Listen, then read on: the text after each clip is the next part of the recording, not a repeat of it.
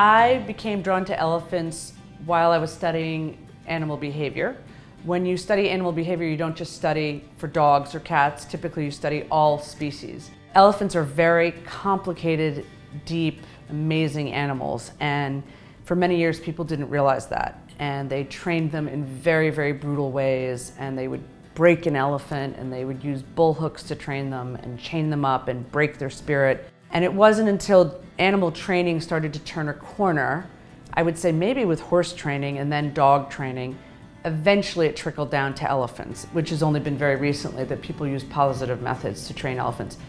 That being said, there's still a lot of negative elephant training out there, which is why people really want to get them out of circuses and zoos. As a child, I did go to the circus, I'm embarrassed to say now, and I was fascinated by these large, sort of peaceful, calm creatures. I think even at that age, I was not comfortable with them doing tricks for us or being entertainment for us, but I didn't know enough to know if they were happy or unhappy, and I think people like to live in denial and assume that they are happy and they want to do those tricks. But I would say going to zoos and seeing them standing there never felt right to me.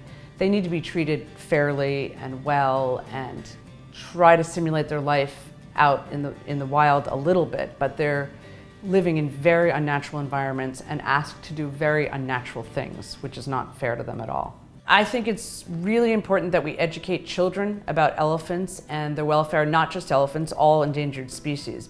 If we can protect them for the next 10 years, it's going to be up to the children to protect them going forward. So I took my nieces and nephews to a movie called Born to be Wild, and it was a very positive way of expressing to them that elephants really deserve to be in the wild. They don't really need to be in zoos or circuses for us to enjoy them, and that we do have to look after them by preserving their environment. So I would say all my nieces and nephews fully understand the plight of elephants, and they're not interested in seeing elephants in a circus or a zoo anymore, which is great.